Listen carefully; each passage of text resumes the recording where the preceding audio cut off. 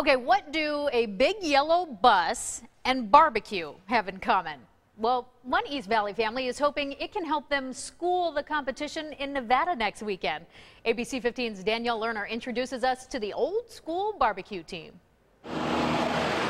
When Doug Rucker drives down the street, he turns heads and gets stomachs growling. If our food was as popular as this bus, we would be very popular. This is anything but your standard school bus because the back end is all about barbecue. These are called burnt ends.